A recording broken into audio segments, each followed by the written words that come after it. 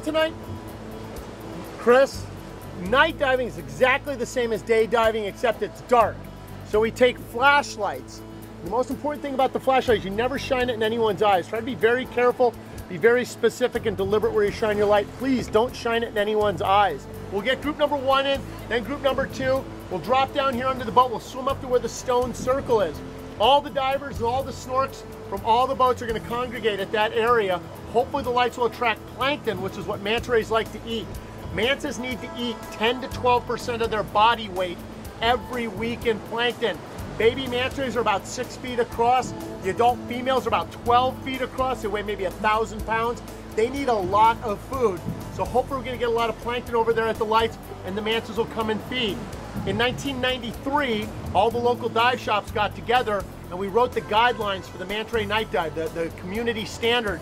And rule number 1, over there at the lights, we want the divers literally sitting or kneeling on the bottom, and we want the snorkelers to stay on the surface. We've got 32 feet of water in which the manta rays can swim in.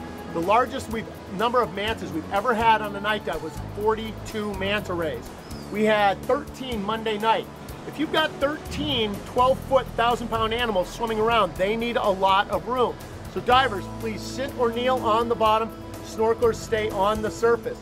Before you sit or kneel on the bottom, it is a very good idea to shine your light on the bottom. Make sure you don't sit or kneel on anything with fangs or spines. There are some sea urchins down there. Don't sit on them. Find a nice spot and sit on the bottom. Rule 2 is sit with your group, the yellow group or the green group, and shine your lights up. And by shining our lights up, hopefully we're going to attract a lot of plankton, and then the mantas will come and swim back and forth through our lights, feeding on the plankton. If we do this properly, it looks like this. This is our Hawaiian PowerPoint display. Ooh. You see that? Ah. Did we have this last time, Summer? The PowerPoint? Okay, so see the divers are sitting down here and they're shining our lights up, and the manta rays are swimming back and forth through the divers' lights, feeding on the plankton. So divers sit on the bottom, snorkelers stay on the surface. And we'd like to have the snorkelers lay horizontal on the surface. Don't dangle your legs, lay horizontal, shine the lights down, and their lights will also attract plankton. And then the mantas come up and do somersaults right underneath the snorkelers as they feed like this. If you do it properly, it looks like this.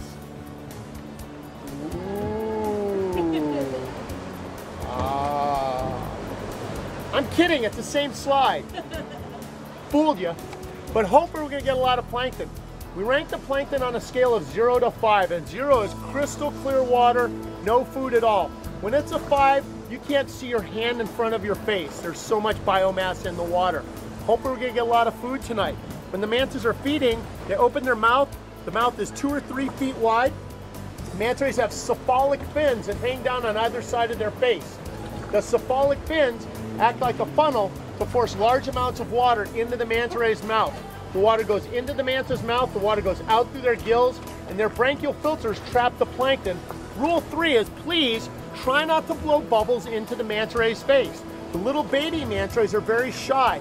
If you let loose with a lung full of air in their face, it can spook them and frighten them away. We want to do everything we can to encourage manta rays to let people approach them and to approach people, so try not to blow bubbles into the manta ray's face.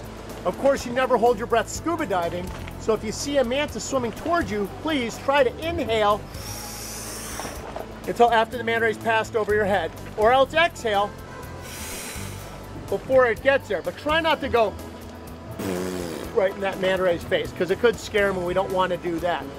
So rule 3, please try not to blow bubbles in the manta's face. Rule 4 is the most important thing, and that is do not touch the manta ray. Please do not touch the manta ray. The manta rays have a protective coating of mucus on their body, and it protects them from skin infections and parasites and things like that. We dive about 30,000 people per year in Kona with manta rays, and if everyone touches the manta rays, we're going to destroy the resource. So please don't touch, tease, or pet the manta ray. Do be aware that when you're shining your light up like this, you may get a lot of plankton right in front of your light, and the mantas will literally swim right up to you, open their mouth, scoop the plankton, and they will rub right up on top of your head. And it's pretty awesome when a 1,000-pound wild animal comes up and pets you, and they will do that. With that in mind, you may want to remove your snorkel. I've seen it happen plenty of times in 27 years, where a manta ray has come up, but not even touched the diver, but gotten tangled in the snorkel, and it'll yank the mask and snorkel off your head like that fast. So you might want to remove your snorkel. So let the manta rays touch you, but there's no touching them. Sort of like a strip club. Anyway, so don't touch the manta rays. Some nights the plankton is really, really thick. Last night they said it was a 3 to 4, and when it's really thick like that, you can feel the plankton squirming around on your face and wiggling in your ears and stuff. Any of you guys ever see that old Star Trek movie, The Wrath of Khan? You remember when they captured Chekhov and they put that creature in his ear? Don't think about that tonight, okay? But hopefully we'll get a lot of plankton and a lot of good manta rays.